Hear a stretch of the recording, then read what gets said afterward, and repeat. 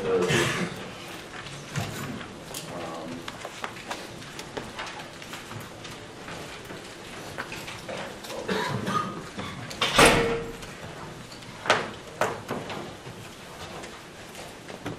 so first thing let me mention, I gave as an exercise.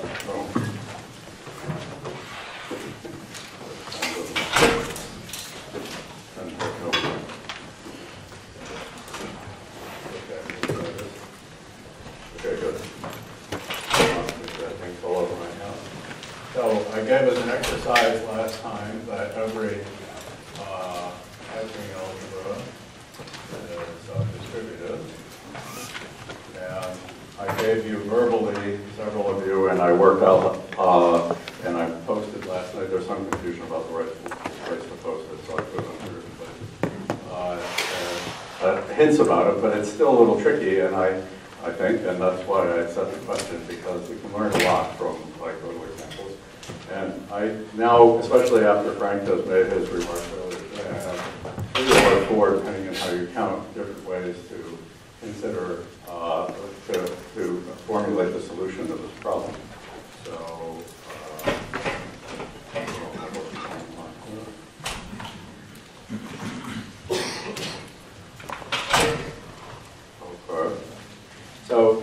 I'll just do one direction. So the one I will have is we'll do this one, x equals y join z, because you're going to be able to visualize everything. So it's less than x equals y. Okay, so we'll do that. This direction from right to left holds in any lattice. It's left to right that we care about, and then there's a dual one, but the ends and the orbits, the means and the joins first.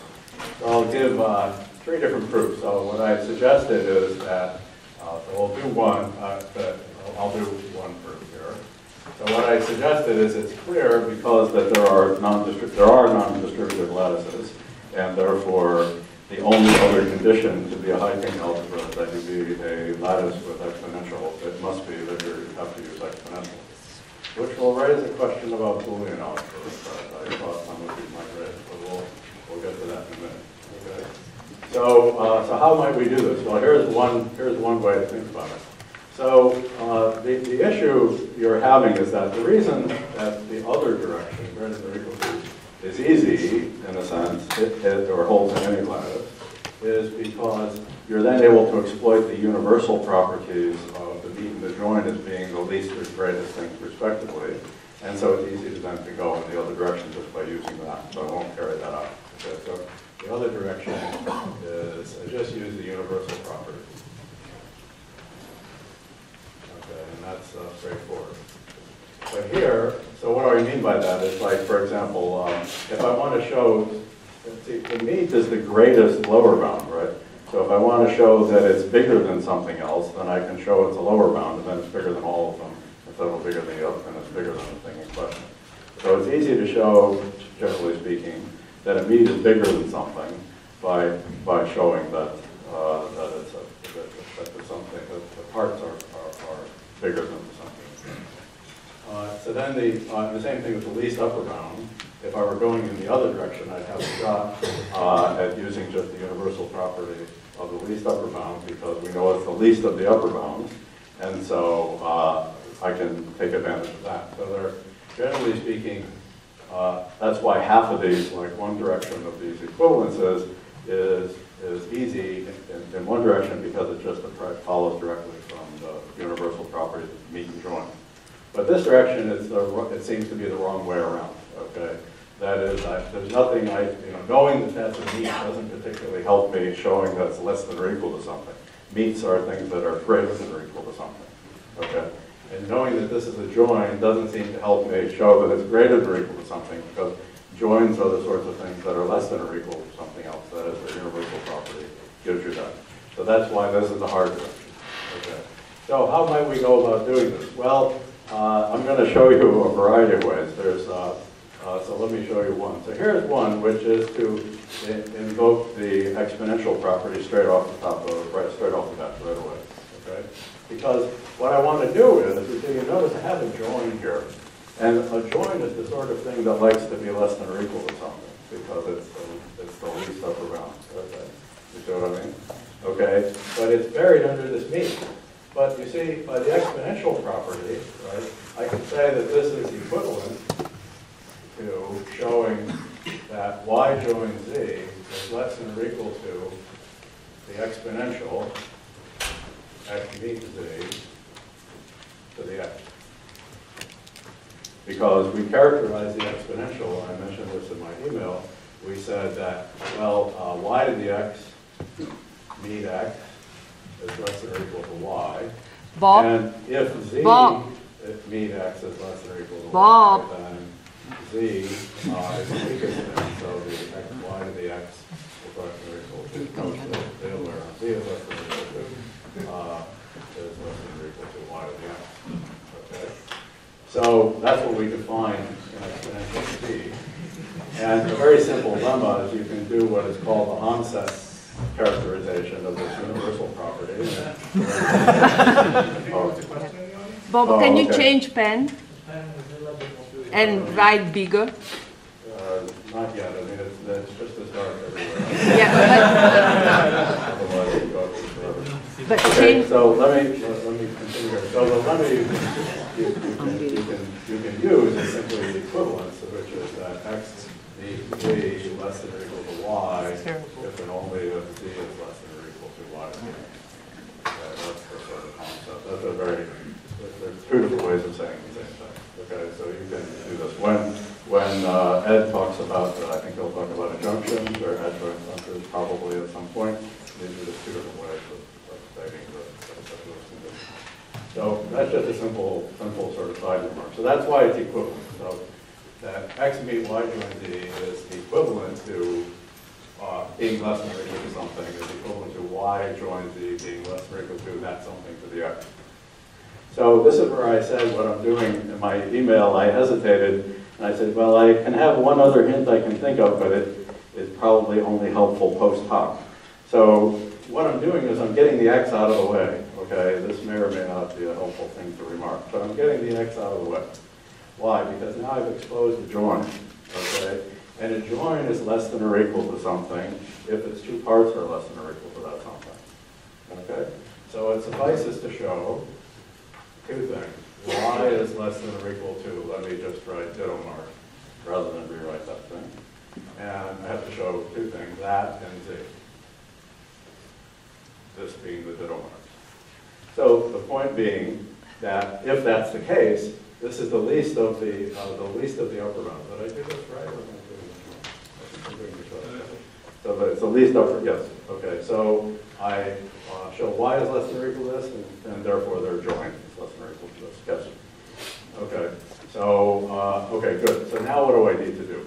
Well, now I just go backward, and I say, well, that suffices to show this equivalence. I can bring the x back down. That x meet y is less than or equal to, well, the part without the exponential.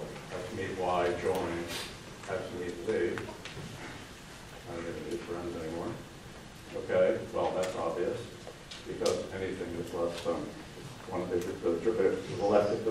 you're joining two things, each one is less than. And I have to show for the other one that x meet z is less than or equal to this thing. And of course, it's one of the things that I'm joining, and so I'm done. Like a magic trick. Okay? So I'll show you something that will give you a little more intuition, okay, about this. All right, but that's one. All right, one way of doing it.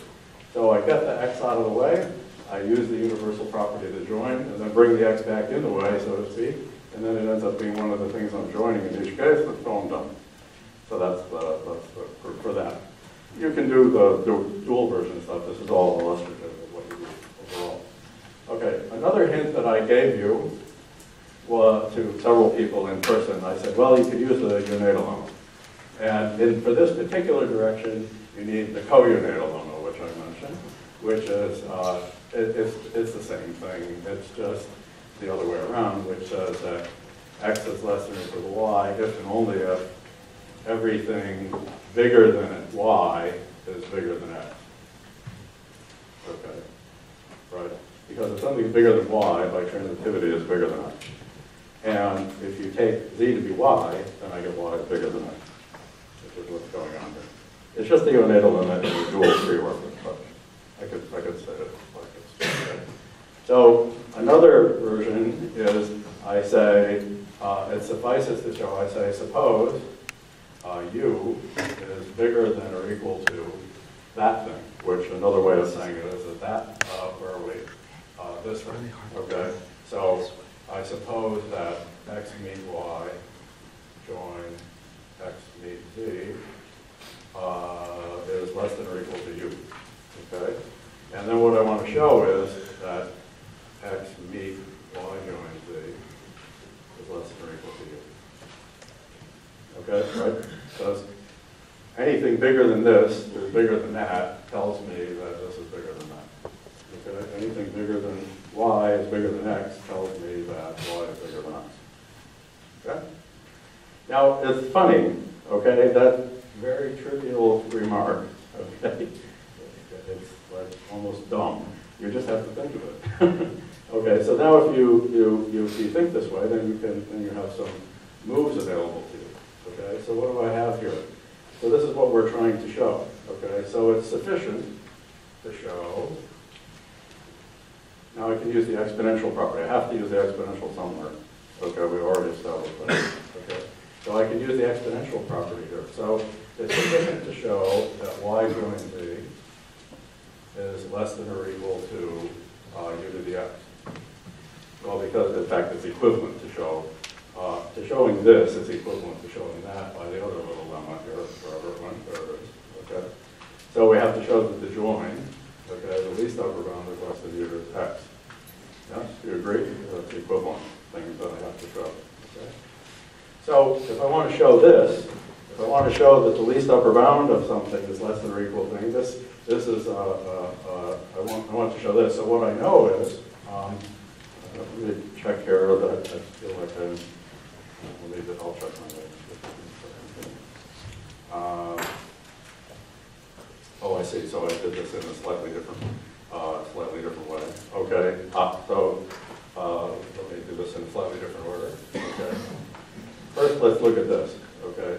So we know that the least upper bound is less than or equal to U. Okay. So this is what we're assuming. Okay. So because the joined things are each less than the join, so we know from that assumption that X meet Y, so I'll do it in this direction. What I was doing is fine, but I have written in my notes differently. So we know that this is the case, and we know that this is the case. Because their join is less than U, so each of the things you're joining are less than U. But now I can use the exponential property, because this tells me that Y is less than or equal to U to the X, and Y is less than or equal,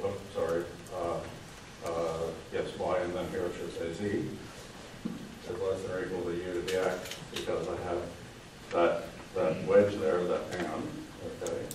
And so I have those two things, and now we'll use the remark that I said before. So the equivalent thing is that equivalently, we have Y join Z less than or equal to U to the X. That's the equivalent thing to show. But if Y is less than U to the X and Z is less than U to the X, then of course they're joined. Y join Z is less than or equal to U to the X. All this from here. And that's what I needed and on top. So once again, I use the exponential property here. This one uses the neonatal limit. Okay, it's just using the fact that I'm starting out with the assumption that U is above this. And being above this means it's above the two parts. The two parts are meets. The meets are the same thing. So that gives me that Y is below U to the X and U to the X, and Z is below U to the X. Therefore, their join is below U to the X. But their join being below U to the X is the same as their meet with X is below U. You're done. Can you have done that without the co-unit limit by simply replacing that suppose less than or equal to with an equal? Like, what's that be the definition of U? Say it again, sorry. If we start by saying let U equal X meet Y join X meet Z. I didn't say equals. No, if we were to, then like go through the same steps, then we arrive at the desired result without the co-unit limit. Then you wouldn't need the limit, you're saying? Yeah. Okay, so maybe there's another person. Yeah, I mean, okay, there are lots of, yeah. Okay, there are lots of things. But what I wanted to illustrate here was the pattern of reasoning that introducing this other variable, which in this case is above or below, depending on your point of view, something, and then showing that it's above or below, respectively, at the other side, then that can be handled. Okay, because it puts you in a situation. You see, when I postulate that U is bigger than this mean, then I immediately can rewrite that as the thing that's being met with is below the exponential. I can move them and get them out of the way, move them back and forth. Okay? So that's how that goes. All right, so those are the two proofs I first had in mind, but now that there's another possible proof, which I'm not going to carry out for you, but it ties in with Frank's lectures and helps make my point about the Trinitarianism in a small way, because there's another thing you can do. I'm not sure if any of you thought of this, but it's perfectly reasonable strategy. Is you can use the completeness theorem. The completeness theorem, which I quoted for you, which was proved using the construction of Lindenbaum algebra, which, as you'll see, is going to be the free theory. Okay, Ed will tell you about that. Use the completeness theorem, okay, for intuitionistic propositions, which you now have under your belt, I think, okay, from the lectures. So what you can do is you can just rewrite this whole thing as, it's a psychological thing, but it's just telling you that, what was the thing you wanted to prove? If I want to say that, think of this as, I could use different letters if you want. A or B and C entails true, if you like to use that. This true entails, oh sorry, that's true, but I did and or right now, okay. Or A and B, or A and C. And then you can look at it as a logic problem and show that that's true. Okay. And you can use the connectives, okay, and reasoning about the connectives to do this proof. And I think Frank might even assign this to you for homework. So why the completeness theorem? Because when I'm saying that every Heyting algebra is distributive, I'm saying if you look at the class of all Heyting algebras, a certain ordering relation is true, holds in every Heyting algebra. But the completeness theorem says that the preorder is to be interpreted as entailment, okay? And if something holds in every Heyting algebra, then it must be provable. If it's provable, it holds in every Heyting algebra. So you can just transfer it over and think of it as a logic problem. And then when we add in proof terms, you can think of it as a functional programming problem. Because what you can do is you can say, I'll use this chart. I can say, well, if I have a variable that contains a product of a sum, of A with a sum, then you can write me a piece of code which will involve X, which will be a sum of products.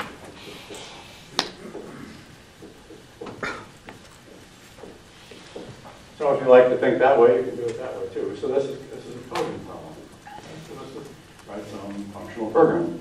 Okay, that's here because functional programs or proofs, or you can think of it as a program or a term if you like, of that type. And I'm not going to write that up for you here, but for yep. Shouldn't that last A or C be an A and C? What's up? The last A or C should be an A and C there? Probably, yeah. Mm-hmm. No, that's the thing. The typical sort of thing that I screw up. Yep, then it becomes a product. So, like, as a sort of psychological matter, that's the only way I know how to say it, it might seem more natural to you to write a piece of, an L code or something to do this. Okay? Fine, whatever you like. Okay. That's the beauty of it all, okay? And it's part of how we know we have a decent programming language, because I can do this. Okay? So all these ideas put together. And there are various fancy ways to deduce a similar thing using category theory. So I don't think that is developed enough, so I'll just use categories. But there's ways to do this because, well, I don't think Ed has yet developed what are products and what are sums. Have you? No. Yeah. Tomorrow. So that will come up. So it's, again, almost a psychological thing, okay, is you could just view the thing in terms of a category theoretic stance. So for some people, that's the natural way to think about it. And that's kind of what I did here, because I'm using neonatal lemma and the universal properties of the exponential. So I'm really doing it with categories, except that you can jazz this up and talk about the evidence, okay, that's involved. Okay, and that's what the real neonatal lemma is. The real neonatal lemma is this, well, is this thing, but taking account of the evidence. So you'll notice that this thing is where over here is a universal property. Okay, let me even break it out. So for every z, it's a universally quantified dimension like that. So it sort of says it's kind of polymorphic. Okay, that's the sort of way of saying it, that the relationship is there's a kind of polymorphism going on because the objects in the preorder could be thought of as types, okay, or propositions, all right? And so we're saying something about all types. Okay, that's what's happening here. So it's like polymorphism, and in category theory that's called naturality. So when you get the actual proof of the neonatal lemma, it says that there's a natural bijection between certain things. Because why? Because it's trying to account for the evidence. Say, not only is it true that if this is inhabited, that's inhabited, but moreover, there's a relationship between the evidence that I can give here, a bijection between the evidence. So, so that's another way of saying it. So that in the preorder, what you're saying is, I have a map whose boundary is, y and z, as Ed was calling it. And here I'm only worried about the existence of a map. With a preorder, I just mod out and say, I don't care what the maps are, the morphisms are, just say there exists one. Well, that's a relatively weak thing. One can say something sharper by tracking how the evidence transforms. And what this is then saying is polymorphic functions like this turn into morphisms like that. Okay? Morphisms whose boundary is left and right boundary are x and y are in one-to-one correspondence with natural transformations that look like that. That's the actual neonatal lemma. Okay? So what happens is a certain kind of relationship is a way of, well, the words are a little suggestive, maybe overly suggestive, but I could say a fact like this manufactures a morphism for me. Well, it doesn't do that. It actually says one must exist. Okay? So that's what's going to happen. So the reason a lot of times in categories people pull out the neonatal lemma, it's because they need to show there exists a certain morphism, and the easiest way to do it in certain situations is to exhibit a natural transformation between what are called Hom functors or representable functors, which we'll probably talk about. Okay? So you'll get there. So, but the reason I foreshadow is because what I hope to have happen this week is for you to have a really serious understanding of how all the parts fit together.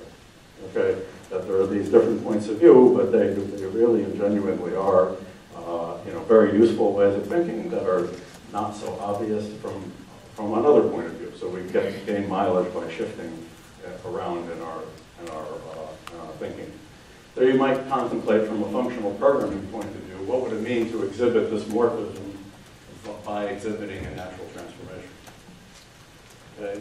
Because you can do that instead. So you can say this programming problem can be solved by solving a different programming problem. So when you talk about, which involves coming up with a polymorphic functional, okay? And so when you get there, you should think about it that way. Okay? So what I would like you to encourage you to get used to doing is whenever some topic comes up, ask yourself, well, what does it mean in terms of programming? What does it mean in terms of logic? What does it mean in terms of categories? Very, very, very useful. Okay, so in fact, some of the stuff I'm going to do today, I'm pretty sure Ed is not going to cover. I don't think, Ed, I looked at his notes, I don't think you're talking about algebras for a functor, are you? No, I'm not. So that's, oh well, that's just the way it is. There's only so much time in a lecture.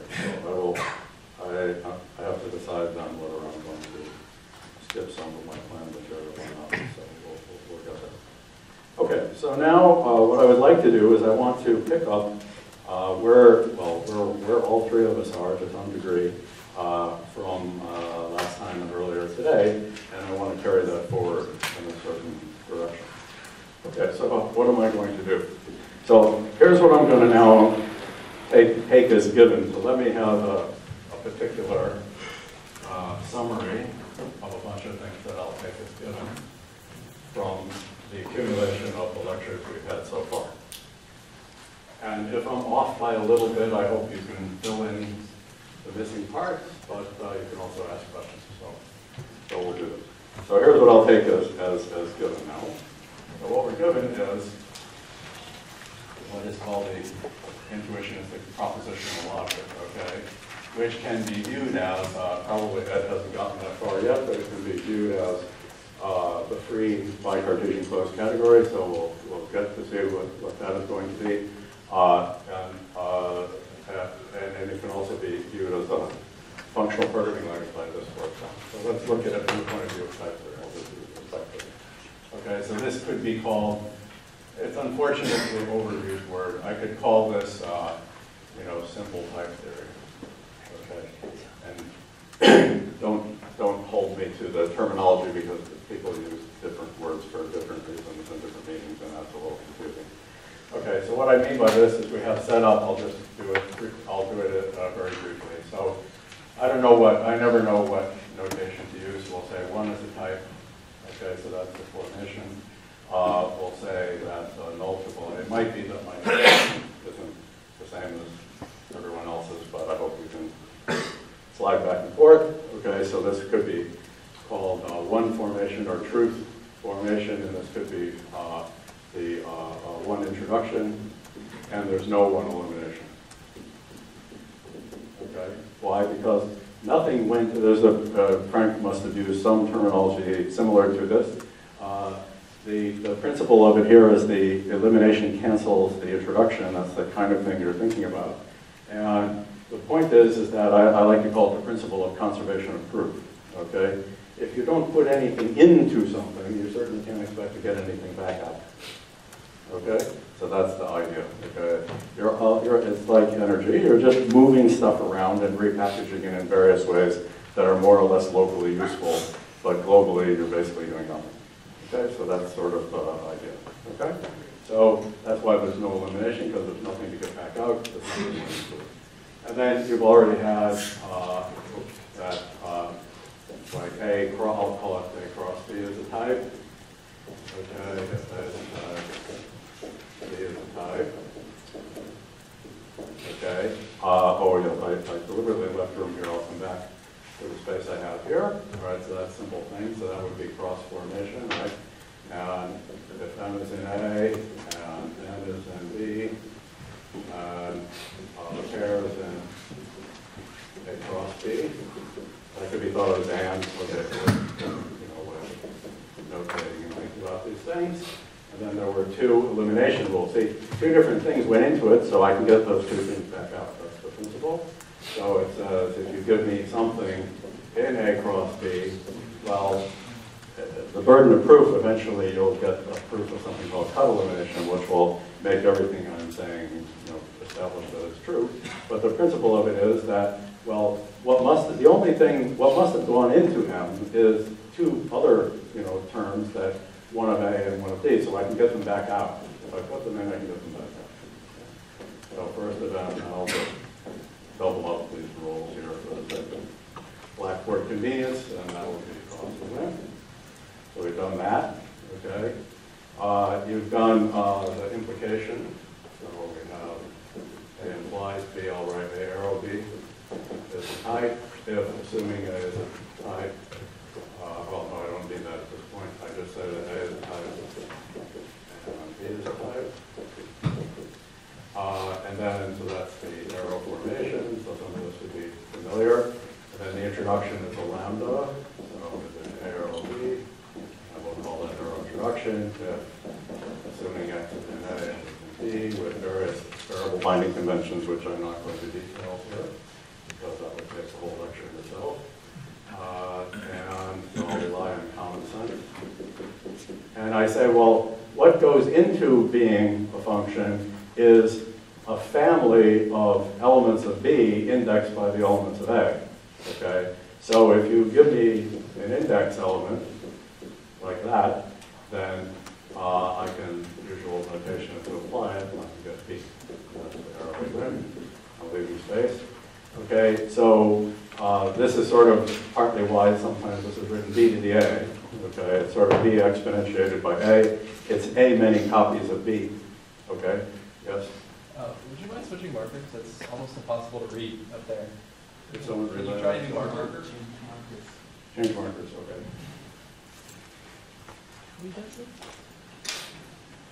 So the reason it's sometimes written B to the A is I have A many copies of B, right? And if you give me a particular A, then out of the A many copies, I will pick the nth one, okay? And I will get a B out of it, okay? So that's why the exponential notation is used. Okay, so then the other things are, you have that 0 is a type. So that's 0 formation, and we have no introduction. So there's no 0 introduction. But the idea is that this is the empty type. And the elimination says if you were to have something in the empty type, then there's different notational conventions, but one is called a board of M, and that's a type A, and that is 0 elim.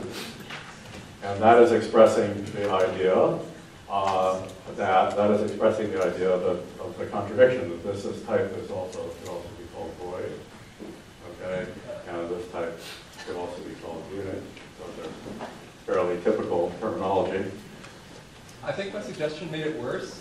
Well, I'm using the pens I have. Okay. No, there are some others there. What am I supposed to do?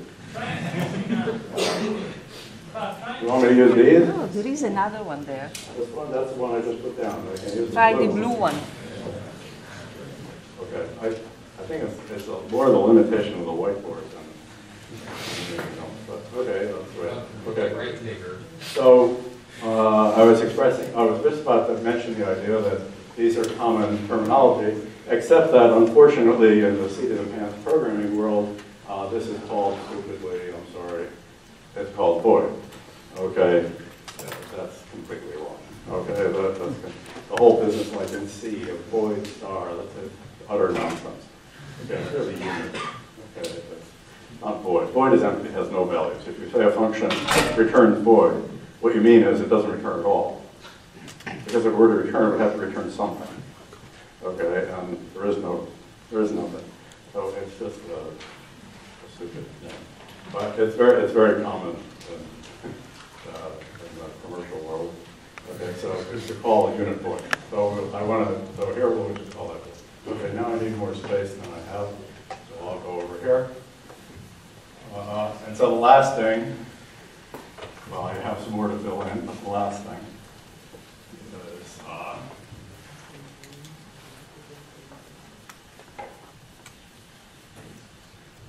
is the disjunction of the sums.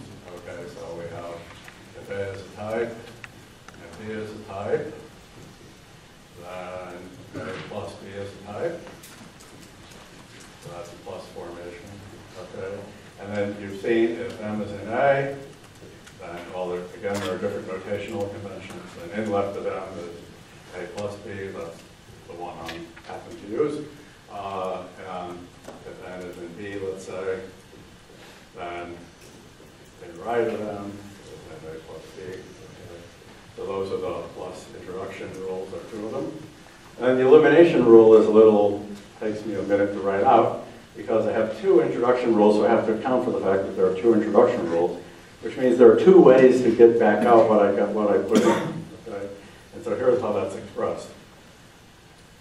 The inversion of that. It's expressed in a way that is a little bit, looks complicated. So if I have this, okay, I have something which is an A or B, I want to express the idea that it's either in left or it's in right. So the way I'm going to express that idea is that to form a map out of A plus B, this is a very important intuition, to form a map out of A plus B, a morphism out of A plus B, it's enough to form a map out of A, let's call this N, which is C.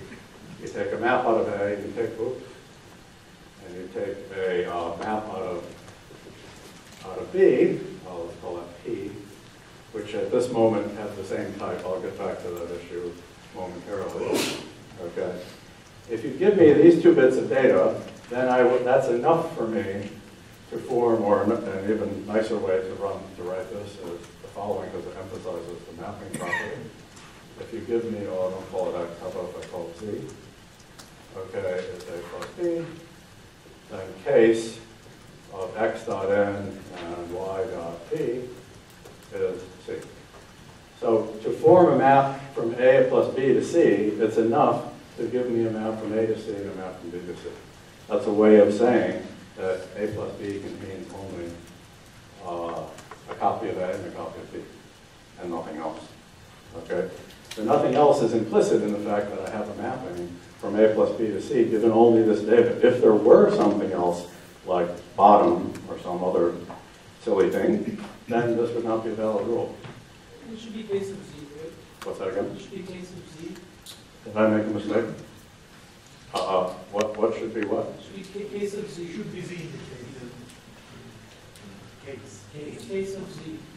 Case of C. Well, yeah, if you want to be, I'm being loose about that kind of thing. Okay, you mean, should I parameterize the case by the result type? No, case of Z. Maybe that isn't what I meant. You need the product, right? I need, No, you need the sum, The term. the actual term. Like case of Needs Z. to know what the term I need C to be a prop, is that? Z. Z. Z. Right there. Z. Okay, Z, what about Z? Oh, Z. Correct. Thanks, sorry, it can be very hard to see while you're standing there, thanks, yes. Yeah, because this is just a concrete syntax for writing that. I have a map from A plus B to C called that. And if I want to, I can give a name to the argument and then supply it. That's why I wasn't unable to see it momentarily. Okay, so that's just if you want named variables, which is what I'm using, then you should do what I wrote here. Okay, so good. So those are the rules. So that's what we've had so far. Okay, good. So that's what I call intuitionistic propositional logic. Okay, or simple type theory. Okay, for today's thing. Now the other thing that you discussed is when are two proofs or terms equal? And now this is where things start to get complicated and interesting. Okay? So first of all, it's an intellectual question. Okay, is what is proof equality? That's an interesting question. One should think about that. But I'll mention that before I write down a few things. What I'll mention is that what equations I write down has no influence over what terms are well typed.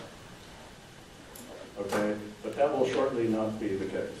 Okay, but right now I just want to mention this. So what I'm doing right now, I'm going to write down some equations, and in a sense, they're like nice things that you might enjoy. They don't have any force within the theory, but they are going to have some force within the theory, and then things become quite complicated. So that's a little foreshadowing. So you've already studied these things, and there's different terminology that one can have, but I will just use like beta principles and eta principles. And eta principles are going to be thought of as uniqueness conditions. So this one I did with you last time, but let's just mention. So here you already know, so if I take, it's the, for instance, inversion principle, which is that the elim should cancel the interim. Okay, so that should be, I'll write triple bar. Okay, I'm not sure what everyone else has done. Okay, but I'll write triple bar. And in the end, I'm going to have to have a discussion with you about syntax, but we'll get to that in a minute. Okay, so this will be N and B. So those two things will turn out to be equal. So that's the inversion principle, okay, that says elim cancels intro. That tends not to be very problematic or controversial in any way. The uniqueness principles, I'll state, and I went through the derivation last time, so let me just write the short version, which says, if I take, and now I'm omitting what exactly are the typing premises and all that, so I'm abbreviating in the interest of time and expecting you to be able to fill in things that I'm not writing. So anything, everything in the product type is of the form of a pair whose first component is the first component of M and whose second component is the second component of M. Because these rules, if I get first of this, I'll get first of M. So first of that pair is first of M. So I'm identifying and saying, well, M can only be that pair. It can only be a pair, but not just any pair, it's that pair. Okay? So that's what we're doing. Okay, good. So now over here, there can't be any beta rule because there's no intro to cancel with an elim. But there is a uniqueness principle. Okay? And the uniqueness principle is exactly the same one. It just says if I form the null tuple, okay, from the elim forms applied to, there is no elim form at the end. So it's the tuple consisting of all of the elim forms applied to the intro form. There are none. And so I say that that's equal to m and 1. So everything in 1 is the null tuple. Okay, so again, over here you've seen them. This is the well-known thing that was originally called GIA, which is that, which says you plug in, and that's in B. If you give me an A-index family of elements of B, and I give you a particular A, then I plug into that family and say, give me the nth element of that family, and that will be the meaning of that application or instantiation. I'm not sure everyone's that. And eta can be written in several forms, but the most concise one, and the one you probably have seen, is this one. And it's derived by an argument similar to the way I derived the one equation out of it. Really, it's derived from the universal property of the arrow, but I won't go through that derivation right now. So it says everything in the arrow B has the form of a lambda. And it's just an indirect jump. It just says, you know, if you call this, I call that. No, it's just one level of indirection. It's a proxy. Okay, that's what I'm doing. So I'm defining a proxy. That's what a proxy is, after all. Okay? So I define a proxy for m. You call it, it calls m. Okay? So that's the idea. Okay, so over here, what do we do? Well, there's, let's see, there's, is there a beta rule? No, because I would have to have the elim, which exists now, canceling the intro, but there is no intro. I might have pronounced it that way with unit by accident, but there I can't do it because there's no elim to match to the intro. Here, there's no intro to match to the elim, so there's no beta. Okay? But the question is, what should be the uniqueness principle? What should we say for the uniqueness principle? Well, what would be the analog? In order to derive this, it's probably easier if I do this one first and get this as the nullary case of that in the same way that I got this as the nullary case of that. Okay, so let's jump over here and do it. So this is a little long-winded to write out, but if you're doing a case analysis and you have in left, let's call it P, then what is that? It plugs in P for X and that will be in C in this particular simple setup. And there's a similar thing, the exact same guy, but with in right of Q, let us call it, and that will be Q for Y and N. Okay? So that's easy, right? You have something which is a mapping, it's a mapping out property. Case is a mapping out from the sum. If you give me an in left, and I do one thing, if you give me in right, I do the other. Those are the only two cases there are. Now the question is, what should be the beta rule? Okay, what do we want to say about the uniqueness principle? So there's two things. So this has to be derived. Okay, and this has to be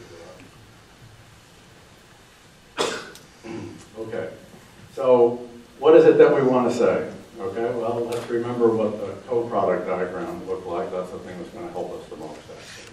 Okay, are you with me? Okay, so we have A injects into A plus B, and we have B injects into A plus B, and we have the property that if M injects into C from B, and N injects into C from B, so that's what I'm doing here. This is the map of A to C. Okay? If you want, I could write this x dot M and x dot N to emphasize that x is ranging over B and giving me N and C, and x is ranging over A and giving me M and C. So that's the notation for a morphism. In that case, I would write this as x dot in left of x. But often I'll just write that as in left. And here I would write it as in x dot in right of x or y and in right of y. Okay, but either way. Then this rule says I have a mapping out property. The mapping out property says I can do a case with x dot m and x, oops. Okay, let me just write the case. It's the one I've written down here. Okay, so I'll just write case. All right, so See what I mean? It's easier to read. That's the one I wrote here already. Okay, and it says that this is unique, okay, amongst such things. So, so what is the uniqueness telling us? It says, well, if you gave me some other thing that goes from A plus B to C, and it has the properties, so here's how you do it. So what you do is you say, well, if you give me some other thing, let's call it R, okay, and R has the property that on in left of M, oh, sorry, I called it P, let's do that. On in left of P, if that turns out to be P for X, M, and if R on this, what does this R on this mean? Well, okay, if you want to be really correct, what I mean is I take in left of P and plug it into Z in R, some R, because I'm thinking of Z, you see, being the A plus B, okay? And then the in right of Q for Z, it goes into R, and if that turns out to be PQ, oh my, QR, oh boy, I shouldn't have called that. No, that's great, yeah, no, I'm good, I'm sorry, I got myself confused. So, if R is pretending to be case, then it is case, okay? So what this says is under these two premises, horizontal line, then I will know that uniformly in Z, that R, which has a Z in it, is equal to the case X dot M, X dot N applied to it in the appropriate place. C. Okay? So, why? Because remember what I showed you. If I have an R here, then this cell there exists. Okay? So R is a mapping from Z and A plus B down to C. Okay? So that's what we're doing here. If when I plug in left into R, I get the same as I get the thing that I'm in left of, because if I take an M coming in here, okay, oh, don't call it M, excuse me. I should call that P. You're to think of P as coming in here, and you're to think of Q as coming in here. That's those arguments. And P within left via R is the same as P with X plugged in for X in M. That's what I wrote here.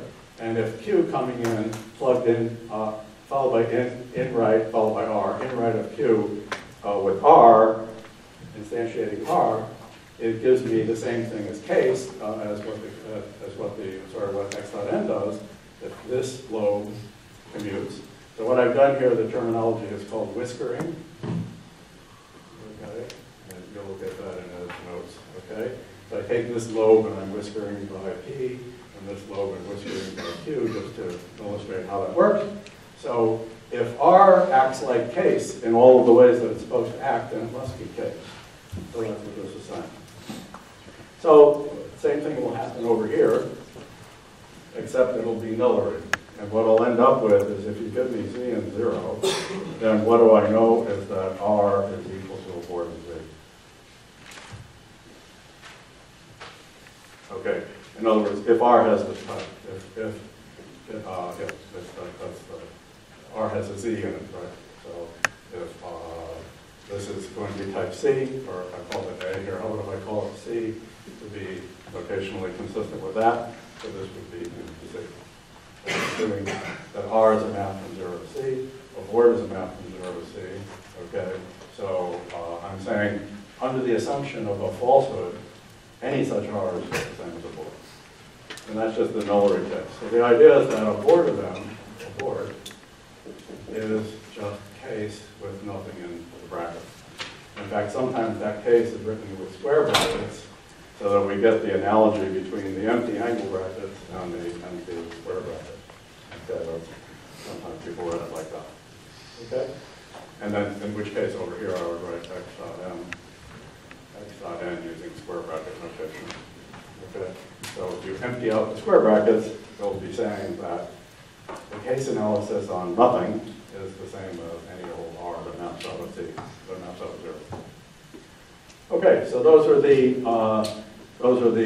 beta-like and the eta-like rules. Okay?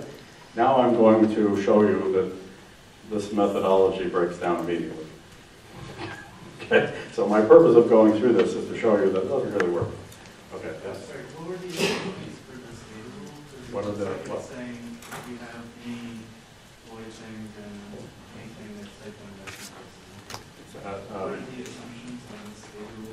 The assumption on that, on the eta rule there, the assumption is that if z is in 0, r is in c. So give me any map out of 0. So even if it doesn't use z, it's even. Yeah, it doesn't matter. Okay, in this setting, it doesn't matter. Okay? So if r is any map from 0 to c, then it's in some sense witnessing a contradiction, a canonical contradiction of the board. Okay? Even if it doesn't use the Yeah. contradiction. It doesn't matter. It's in the presence of it. Okay? So that's the point.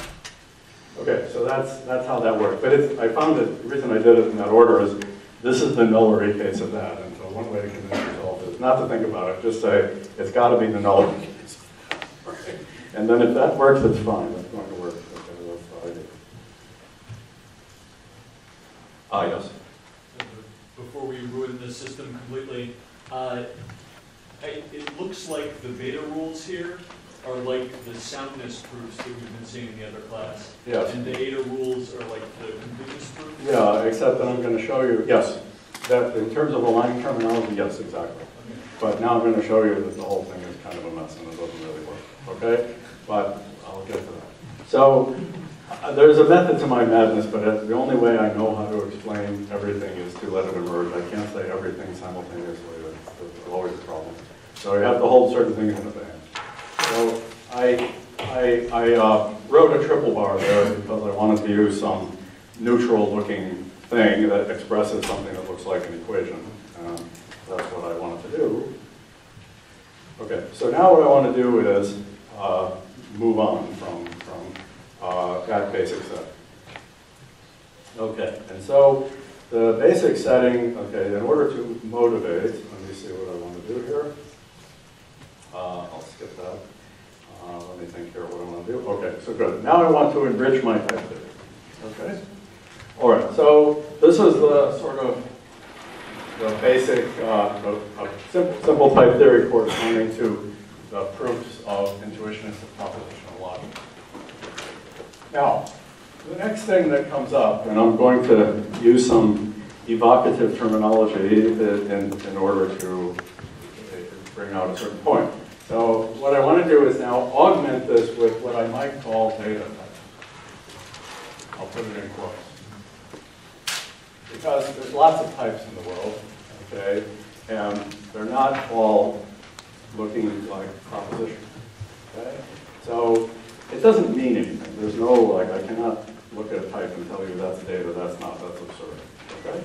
But you'll see what I mean in a minute. So the thing that I want to do is to start with, first thing I want to do is look at the natural numbers. And then we will see that these principles that I'm illustrating here break down. Okay, so that's the first thing I want to get to. All right, so this is the type of natural number. So how do we define it?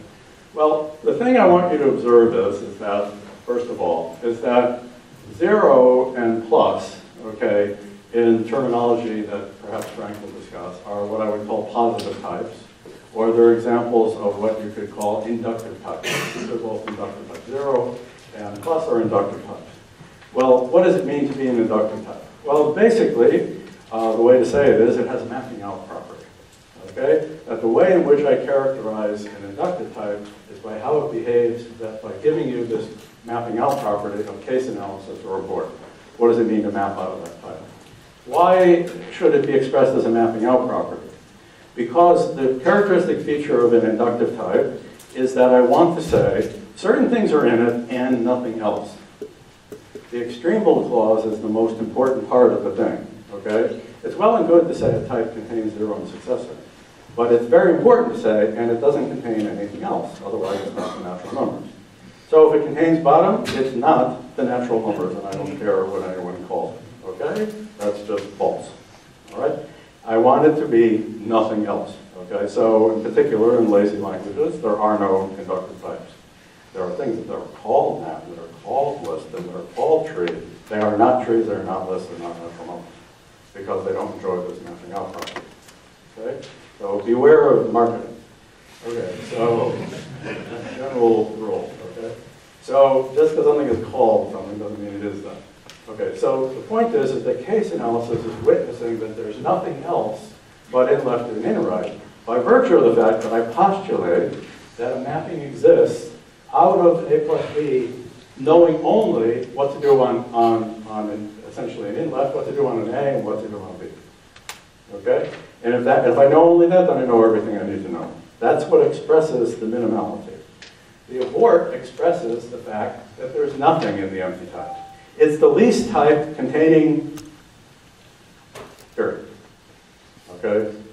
End of sentence. Okay? So it's the least type of all. Okay? And so for it to be the least type of all means that it has a mapping out property. Okay? So this could have been written, if you want to make it look more like a mapping out property, I could have said, from Z in 0, abort of Z is in C. It's a mapping out property. Okay. Co-inductive things, or negative types, have a mapping in property. Okay. And we'll talk about, I think I won't have time to talk about that probably. I have too many such to talk about. Okay. So let's talk about this guy. Okay, so what we're going to try to do is we're going to say that it's the natural number. So this part is not supposed to be interesting. What's interesting is the way I discuss the equality and stuff. So we'll explain that, the universal properties that characterize the natural number. So this will be NAT introduction. I could do NAT formation, but it's a little dull. Okay, so we'll do that. And then I can phrase this in different ways, but if X is in NAT, then successor of that is in NAT. Okay, so that's also a NAT introduction. Both of these are, I can do it like this. Both of these guys are NAT introduction. Okay, and now the question is, so, okay, NAT contains those two things. Now I want to say it's the least thing that contains it. So when Ed talks about universal properties, he's going to give you a mapping out property. He's going to tell you about the existence of certain maps is what characterizes it as being initial. And what I'm going to do is I'm explaining that something is an initial algebra for a certain function. We'll explain that in a second. Okay, so right now, so how do I explain that it's the least type? Well, the way I explain it's the least type is I'm going to tell you under what conditions, what suffices for giving a map out of NAT. I want to give a map out of NAT. I'm going to, obviously, I'm still going to fill something in. Okay? So I'm going to claim, in order to express that it's the least thing, I'm going to claim there's a unique map. That's where the equations will come in, and that's where we're going to get into trouble. But I'm going to claim that there's a unique map determined by certain data. Okay? That's what I'm going to do. So what is that data? The data is, well, let's think about it by the inversion principle. What could this X possibly be? Well, it could be 0, or it could be the successor of something else. Okay? Because that's all I put in. So I want to express that everything I put in is all that matters, so that's why I express it as a mapping out property. Okay, so that means if you give me M, which is in, which is, give me 1 second. Yeah, M is in C. This will get more complicated momentarily, but right now I'm doing the simplest possible case. So if you give me an element of C, and given an element of C, if you give me another element of C, then I claim that that's enough. We'll call this the iterator, okay, for NAT, which says from M X dot C. I didn't really need to call that X, so I want to call that one a Z because that's been my pattern. So let's stick with the pattern because it will help. It doesn't really matter, but let's just here. Okay, written like that. So I claim if you give me what to do on 0, and you give me what to do on, and I'm going to explain why that reading is correct in a second. And if you tell me what to do, given what I already did, then that's enough to give me a map out of map. Okay? So how do I justify that terminology? Well, you say, let me just write it, X dot N on 0 is going to be M in the appropriate type. And you say if iter or successor of N, oh, don't call it that, pardon me, M prime X dot N. I'm sorry, I'm getting myself ahead of myself, pardon me. and I put successor of something here, m prime. And what should that be? Probably some of you know. It should be, do whatever you did on n prime, plug that in for x, and do n one more time. Okay, that's the idea. So, as an example, if you haven't seen this kind of thing before, I can add 2 to a number. Okay, I just made that up off the top of my head. How do I add 2 to 0? Well, I make 2. And if I've already added 2 to x, how do I add 2 to the successor of x? Well, I just add 2 to the successor of x. So what I do is I take this guy, and I make 2 more. And if I'm not mistaken, that should be right. Of course, there are other ways to write this program, but I literally just made that up off the top of my head, so I hope I did it right. Okay. So the point is that this is the result of the recursive call.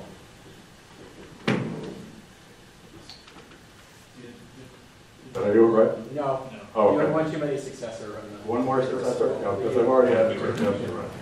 I've already added 2 at the bottom. So thank you, yeah. Well, you know, okay. All right, so that's what I'm doing. So the point is to think of this as the result of the recursive call. From a programming point of view, it's like when I teach my freshmen from elementary programming point of view, the lesson that I always like to stress here is that to think, don't think in terms of like going around and around and around a lot of times, okay? Just think of the incremental effect, okay, of each iteration and let the recursion take care of itself. Okay, that's what is happening here. So the incremental effect is just to take the successor, and at the bottom I have 2, and then I've got x plus 2. Okay, so that's the beta-like rules. Okay, it's a very simple kind of thing. So it's worth my while if I call this thing, f. It's worth my while to say here's a fact. Okay, it's very worth my while to say this at the moment. Here's the best thing I can say, the spec that I can give to this guy. I want to give a spec, and here's the best thing I can say right now. I can say for all m in the actual natural numbers, honest to God, in the math in which I'm doing this theorem, okay, in my Indian math, I claim that if you take iter, well, let's call that thing f, or let's call it, I don't know, p2, which means that thing. Okay, I don't want to write it out. I claim that P2, when run on the numeral for M, is, well, there's different things I could say, but one of the things I can say is it's 2 more than the numeral of M, which is, of course, the numeral for M plus 2. Very important that you notice what I'm saying here because it informs what comes next. Okay? The best I can say about the correctness criterion of this astonishingly sophisticated program is that if you run it on a concrete number, okay, m, that is a numeral, a successor, blah, blah, blah, blah, blah, okay, m times, then what I'm going to get back is this concrete numeral. And in the type theory I've developed so far, there's nothing else, I think there's nothing else I can say, nothing stronger I can say. This is a precise characterization of what this is doing. It's characterizing this function extensionally. Okay? So this is an extensional characterization. So what we're going to see in a little while, okay, is that despite appearances and things you might naturally assume without thinking too hard, you're going to find out that this issue is utterly broken in Markov type theory of basic form that I'm going to explain. Okay? This issue of extensionality is very fundamental. There's something that's written as an arrow that is by no means an arrow.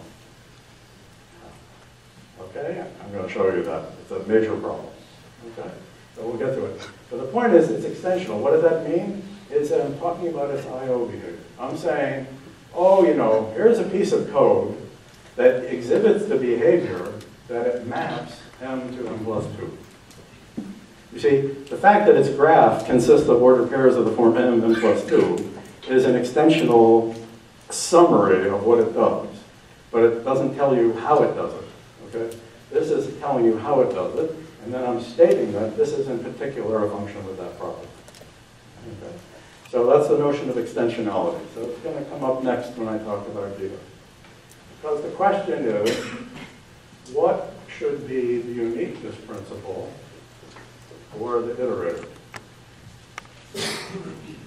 So let's write it like this. So based on the discussion I gave you so far, I want to be able to have an equation that says, if you give me some random R that satisfies certain properties, I'm going to claim that R has to be the recursive, which I wrote, our iterator. Yeah, I'm calling this iterator. Okay. Iterator from M, x dot n, and applied to Z, okay, and C. Okay, so what I'm shooting for is a uniqueness property.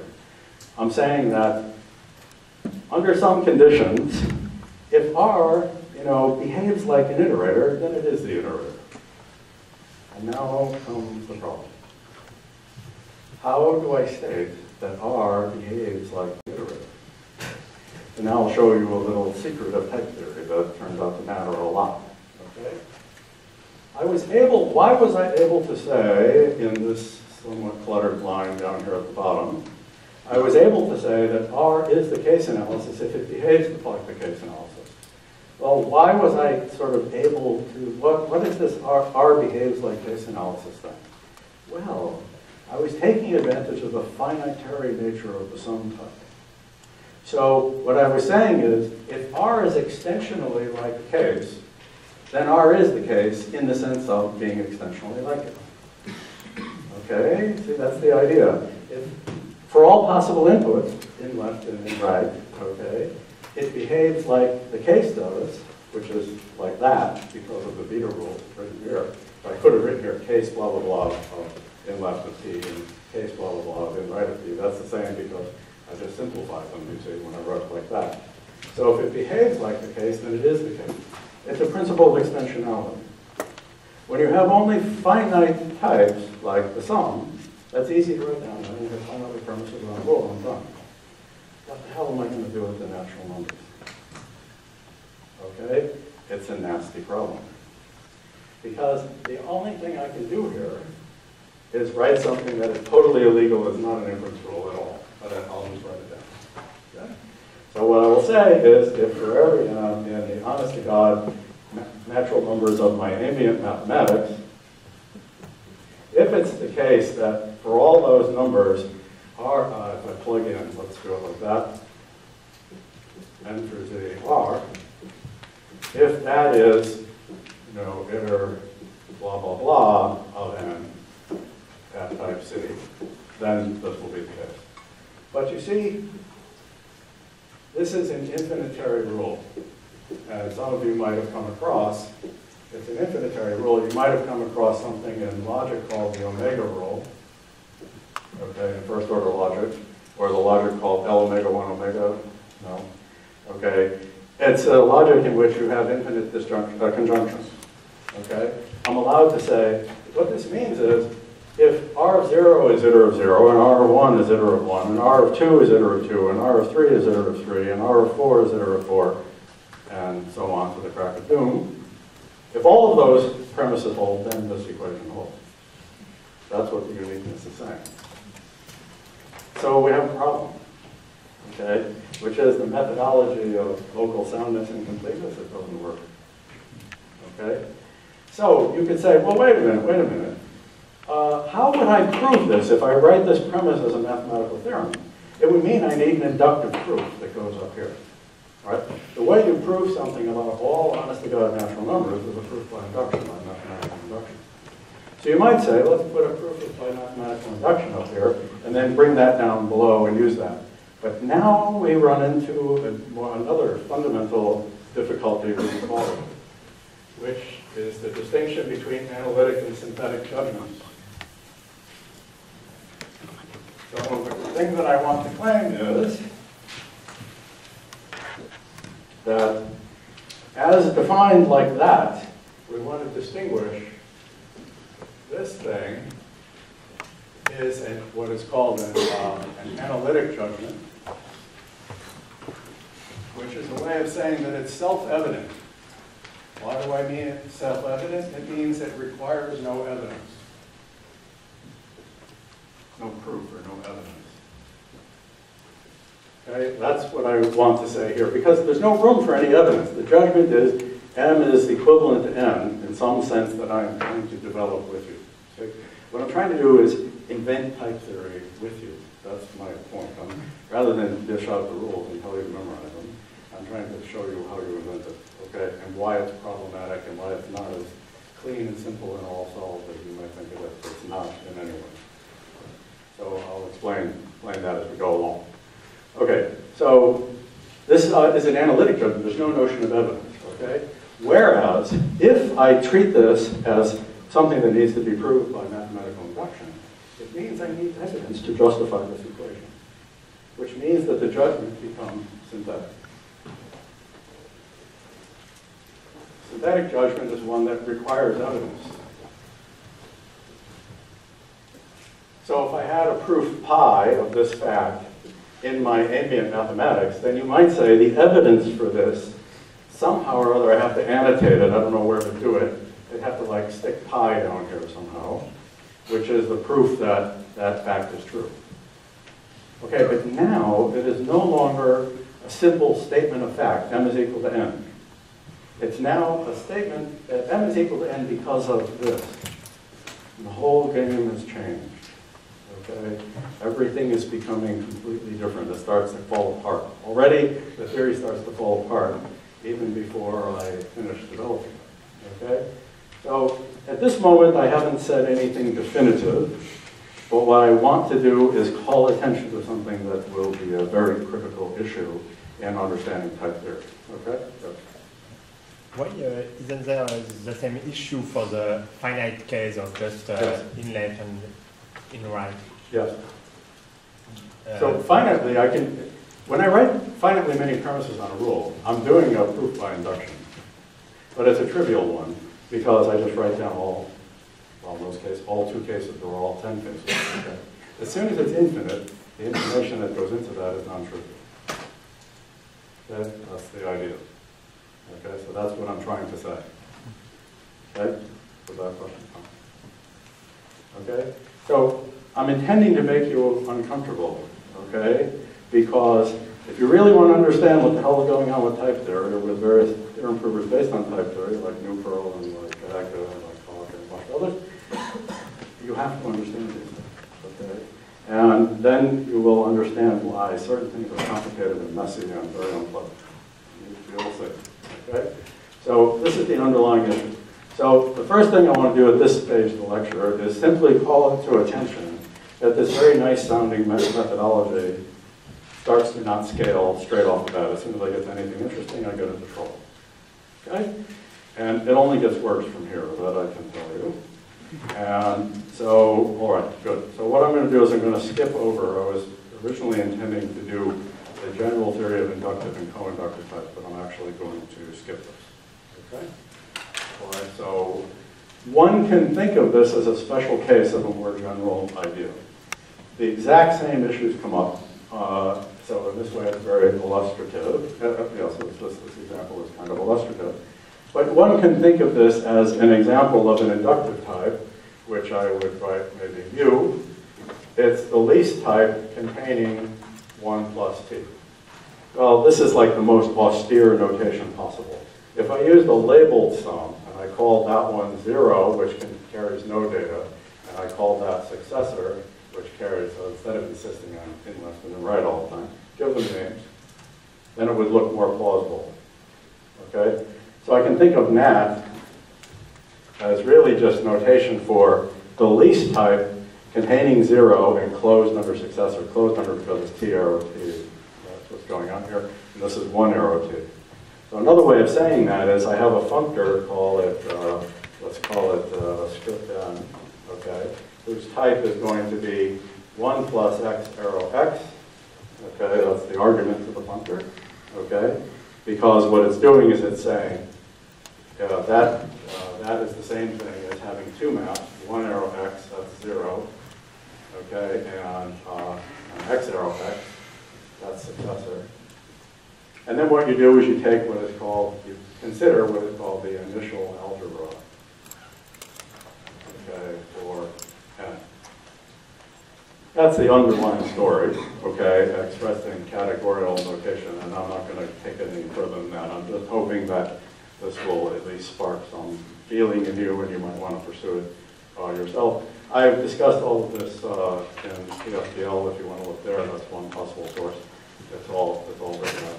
So you can have a look at that. So the general story is more of the same. Let me just leave it like that. Okay. Good. All right. So now I want to get into the next topic, which is intimately tied up with these issues of equality. So the message I want to make straight away is, you're used to, in anybody's mathematical experience, you just write down equations. And I hesitate to even say it this way, but there's two ways of saying it. Either an equation is true or it's not. Or the way I prefer to say it is, an equation is at most true. That's the right way to say it. Okay, why is it the right way? Because I am an intuitionist and I don't accept that every proposition is decidable. To me, that's an absurdity. So I prefer to say an equation is at most true. Okay, that's the idea. And what do I mean by that is you might be able to prove that it's true, but that you don't care what the proof is. It's proof irrelevant. Okay? But what we're going to develop here is a notion of equality. What I'm beginning to hint at here is we need a notion of equality for which the proof is relevant. Okay? And that is the connection to homosexuality. Starts right there. Okay? All that is all about is just a proof relevant to equality. And I'll say more about that in a moment. Okay? All right, so I'm gearing you up for various things. Okay, so the next thing I need to talk about are families of types.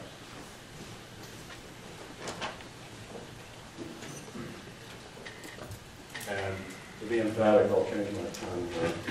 But to be emphatic, I should say, really, type-indexed families of types. So that looks better. Type-indexed families of types. Quick question before you get too far ahead.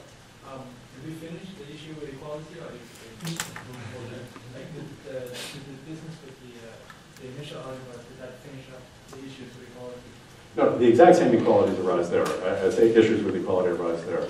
So I'm going to let that suffice.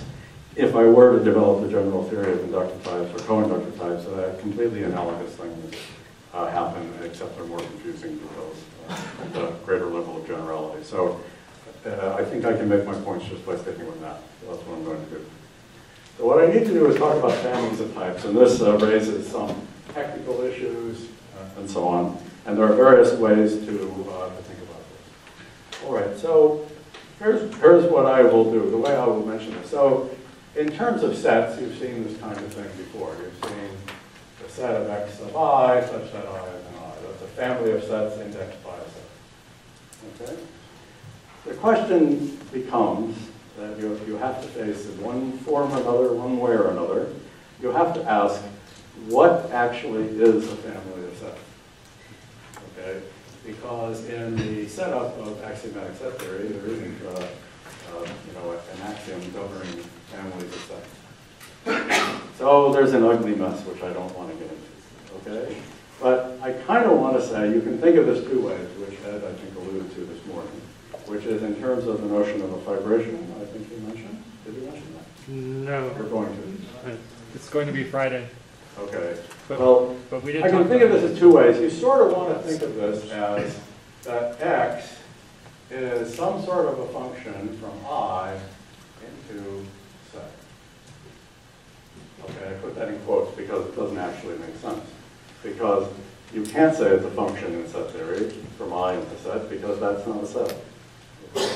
So you have a problem. Okay? So the usual way around this problem is you use the axiom of replacement, which is that the image of I under x must be a set by an axiom. You just postulate that's the axiom of replacement. So that means in this gigantic universe of all possible sets, I have here a direct image of I, and that will form a set. Okay? So the way you do that is you can also think of this guy as a thing called a fibration. I can form a big disjoint union. Okay, I can write it like this. I and I, I'll have what's called the display map from X of I. That's fine. That's what X is. If you're to think of it as that, it's just X, goes down to I. What it's doing is it's saying, for every element in this big amalgamated space, which is supposed to be this direct image, basically, I'm telling you what index does it sit over. Okay? That's the idea. So this, so little p takes an element of this big union and says, oh, the one you're talking about, it happens to be over, you know, I, little I, which is in capital I. So there's two different ways of doing things. So Ed will talk about this kind of thing. This is a very loose and speaking to give you a flavor. This is called a fibration. Let's not go into it right now. It's all related to preserving equality. So I'll get into that. Okay, so later on we'll have fancy sounding terminology like homotopy lifting property, which sounds totally intimidating. It just means that you have a family of types that respects equality. Okay, that's it. All right, it's nothing else. Okay. Well, a little something else because the evidence matters. So it's a way of saying that, but in a way that takes account of the evidence. Okay, that's it. That's all there is to it. It's a very simple thing. So, but if I were to think of this as some sort of function, you would expect it to respect equality. So that's the first thing. That equal indices should give me the same set, whatever that means. Okay, so we're going to face the same sort of problem in type theory, which is how to formalize what is the notion of a family of types. Okay, so that's an analogy. Now, before I actually go into how to do that, I'll show in a minute more details of what we do. Let me look at the motivation. Well, one motivation is by a process type. Okay, well that's one motivation. It's process type. Because what is the idea? The idea is supposed to be that a type corresponds to a proposition. It's the type of its proofs. Okay? The elements of the type are proofs of the proposition, so it's supposed to be that correspondence. So now I would ask you, what is the analog of a predicate? Or more generally, a relation, but a relation is a predicate over a product type. I'm not going to worry about that. So we'll just say predicate, and that includes relation. Okay, what is the analog of a predicate? Well, it's a family of types. It's a family. Why? Because you're familiar in like ordinary first-order logic. You have the idea of they don't use this notation. You have the idea of the domain of a quantification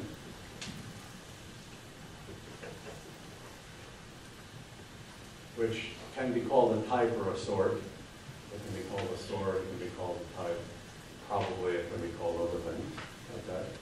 And you have the idea that phi is a proposition over x that involves the variable x ranging over that. So for example, in ordinary first order logic, you normally say, for x, y being individuals, there's one, it's unisorted. There's one sort or one type of individuals, iota. You have that x equals y as a proposition. That's not the notation that's used, but one could certainly use that notation. No textbook that I know of uses that. But this is a way to think about it. So it's a, and if you want to be really finicky about it, that equals applied to the pair x, y. Okay, that's why I say relations are predicates. Okay, so that's what's happening there. All right? And then you can do multi-sorted logic, so I could let that be any type, and then I have a notion of equality at that type. Okay? That has to be specified. And then, so the point that I want to make is that first order logic distinguishes, and this is a bad idea that unfortunately has like taken over in programming languages as well. It distinguishes, I'll put it in quotes, data from, well, I'll write proofs, which is it distinguishes propositions from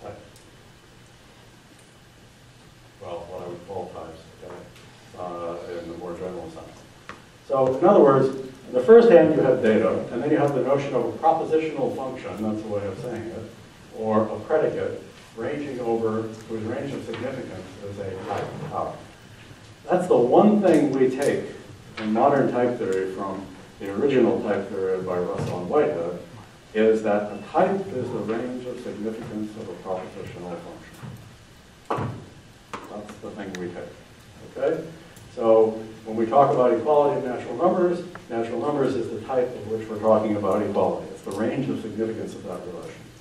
Okay, it's fundamental. Okay, that's the way it works.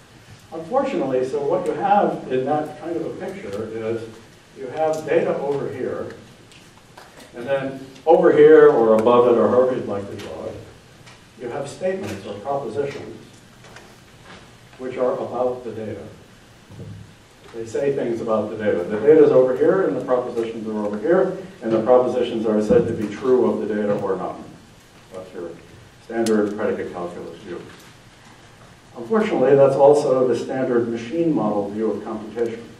The Turing machine or RAM or any of those machine models, you have the data over here, you have a tape, or you have a memory or something, and then you have a program over here, and the program acts on the data, and never the twain shall meet.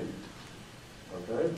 That's those standard models of computation, except for the most important model of computation, which is the lambda calculus.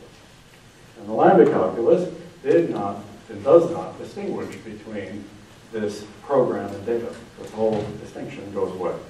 Okay? And the same happens in type theory. So first order logic is like this. You have a notion of proposition. So what we're going to do is we're going to end up saying that then the analog of a predicate is, if a predicate is a propositional function, that is a mapping that given over a particular type gives me back a proposition, then this is going to be, well, I don't have a good word for it, so tongue-in-cheek, we'll call this a typical function, okay? So it's going to be a function that maps a type into the class of all types, okay? So I'm going to have a judgment that will look like this. If X is in A, B is a type. So we started with B as a type, or proposition, whatever, okay? And we're going to generalize it to have, from that to X is in A, and B is a type, okay? That is the idea. Okay. So this is going to be our representation of the family of types. Well, maybe it is, okay? It's actually not going to be that. Let me just check my notes to make sure I said what I need to say. Yeah. So it's not going to be that, but before I argue why it's not going to be that, I have to say a few things. So here's where I'm heading. What time am I finishing up on my time? Okay. So here's where I'm heading. Where I'm heading is this, is I have to formulate the notion of what is a family of types. So in the first instance, I can think of it like this. But there's a central issue, which is related to exactly what I wrote here, is what are the comprehension principles for families of types? What families of types exist? And it's going to turn out that if we do things this way, it creates a big mess. Okay, big technical mess. So what I'm going to do is I'm going to introduce something analogous to this, which is going to be called a universe. Okay? But a universe is going to be a type. Okay? So a universe will be a type of types. It will not be the type of all types. It will just be a type of types. That's the idea. And then the reason I want to do that is because then I can use whatever principles I have for forming functions will be equally applicable to forming families. And that will be extremely important because this will allow us to do the following sort of thing. I will be able to say, in most programming languages you know, if something like this is ill-typed. So what type should it have? Well, there's a perfectly reasonable type it should have, which is if X, then that, and now I'm assuming I had such a thing called string. That's perfectly valid. But it requires a comprehension principle that says this is a family indexed by X, which is a Boolean. So rule 2 is by definition 1 plus 1, unit plus unit. Okay? And if is just a case analysis. Look right over this. So that's a perfectly valid type for this expression, provided I have families that such a family. Okay? So there's an issue of what are the comprehension principles for families. So that's issue number 1. Issue number 2 is if a family is some kind of an assignment of a type to a value of another type, that assignment must respect equality in whatever sense we give to equality. Okay? And I've raised some issues to try to make you uncomfortable because the live notion of equality we started out with doesn't scale. Okay? So that will get me into the real depth and difficult and fascinating part about type theory and where all the trouble lies. Why lots of things, there's tons of effort going on right now around the world of people thinking about equality in type theory. It's the absolute cutting edge subject of research. So I'm trying to get you there. Okay, so this is what I'm going to do. All right, so that's what I will do, and I guess I'm going to have to pick that up next time because I spent time on my exercise, so I lost a little time here. I wanted to go a little bit further today, but that's okay. It's more important for me to understand. So, any questions? Okay, it'll take a little time to settle in. Okay, I will try to post a few exercises on top of it to let you play around if you're not familiar with some of the things I mentioned today, and then you can, we'll pick up things from there. Okay, good. Oh yes. Did you mention any reading materials? Reading, yeah. I can, yes, I can get. Yes, I will. I forgot to do that.